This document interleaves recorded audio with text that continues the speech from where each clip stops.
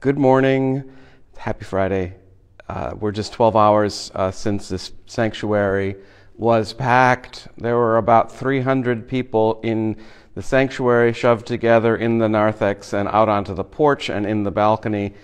And it was a middle school band concert, but it was so good. Well, not but. It was so good to hear live music, to hear applause. And it was so good to see people in the church experiencing this beautiful space.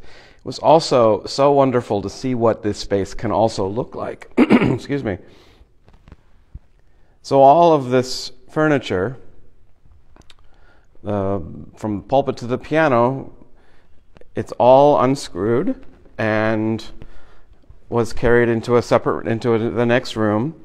But I liked the openness of the feel. There's something about sharp corners and tight little passageways, and then in this pulpit, which, if you know me, I don't use because it's so small and constricting, and this is what I see. I mean, I'm taller than that, but this, not to diss people's architectural decisions, but to me it just boxes me in, and I have to move around. So this is where I stand, and I see myself on YouTube sort of dancing side to side. I can't keep myself from standing still. But anyway, I really enjoyed the opportunity to welcome people into our space, and I'm always asking, how do we increase our community impact, regardless of what we're talking about?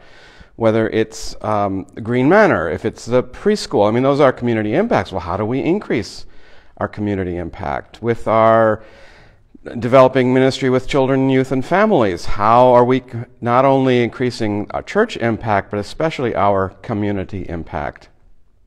All kinds of decisions and questions around church life, to me, revolve around how do we increase our community impact.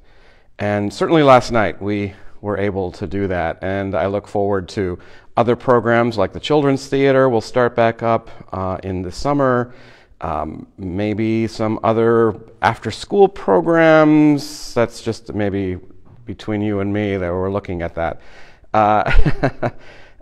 Anyway, community impact, welcoming people into the church, isn't that what we're all about as Christians and as a church? It is for me anyway, and I hope that you have a grateful day and weekend.